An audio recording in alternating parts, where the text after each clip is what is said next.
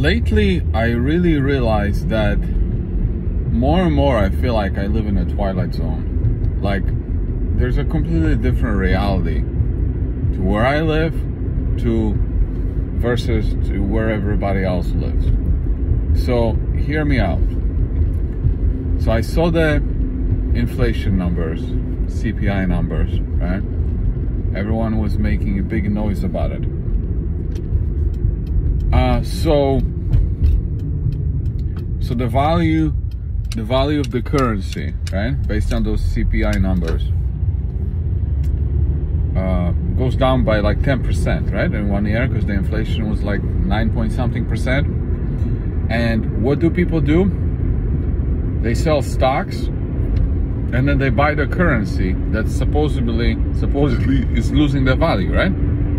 It's kind of like people were buying crypto to protect themselves against exactly this inflation. Buy crypto because it's going to protect you against inflation. So you're worried about, think about this, you're worried about the money, fiat money losing value, right? So you take something that's still has value and you put it into something that's worthless so that you can protect yourself from the currency becoming worthless. And now, after crypto crashed, the inflation is like 9%. And what do people do? They convert stocks into something that's that's losing 10%, right? So I'm just coming back from the bank right now, right? I did a wire because I'm investing in a company, right? And I did the wire on Friday, okay? On Friday, and they messed up my wire, okay? And then they said, you have to come back on Monday because they messed up my wire. I said, okay. I came back on Monday and they messed it up again, okay? They messed it up again. They wrote down the wrong beneficiary name. So they messed it up again. So I had to go to the bank again right now, which is Thursday, to resend the wire, right? And I am investing like 100,000 Canadian dollars, right? So for me, I'm sending US dollars and then the company is receiving Canadian dollars, right? So from Monday to today, in 3 days, the value of US dollar must have gone up just a little bit. So I am literally gaining $1,000 within 3 days. So my bankers screwing it up. I'm gaining $1,000 because on Monday I needed to send about $84,000 US in order for this to equate to about 110 Canadian. And today I only needed to send 83,000 instead of 84, just in 3 days. Okay, it is freaking insane. Okay, and I'm looking at my companies.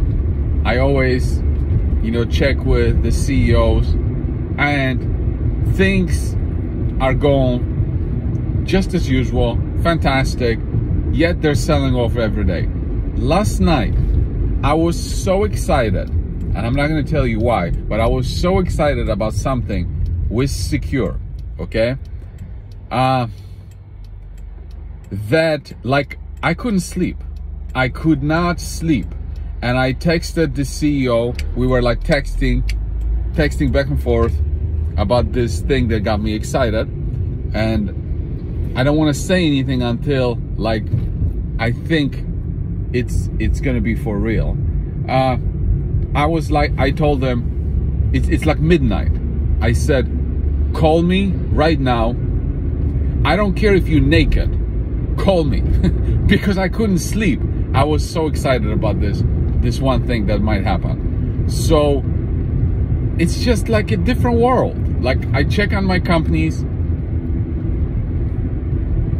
same as usual. I check the stock prices, I check what people are doing in the market, and it's just crazy, like crazy ridiculous. I mean, and the paranoia and the panic, it's just out of this world. So, you know, and you know, this is why people just don't make money over long term. They're just horrible because they let their emotions just take over. And like, I'm plugging in some numbers, and you know, I'm planting seeds in some of my investments. I mean, I kid you not. Like, I think I'm gonna make $100 million when these things, you know, come to fruition, and I'm planting all of these seeds. It's like unbelievable for me to even think that this is possible. But you know, you look at the number of shares that you own, where this thing is going. It's like, I mean, next 5 years I'll make between 50 to 100 million, maybe more. Like, it's insane, and people are just running for the doors. I mean, it's like, I mean, be my guest, you know, just keep running for the doors. The world is a scary place.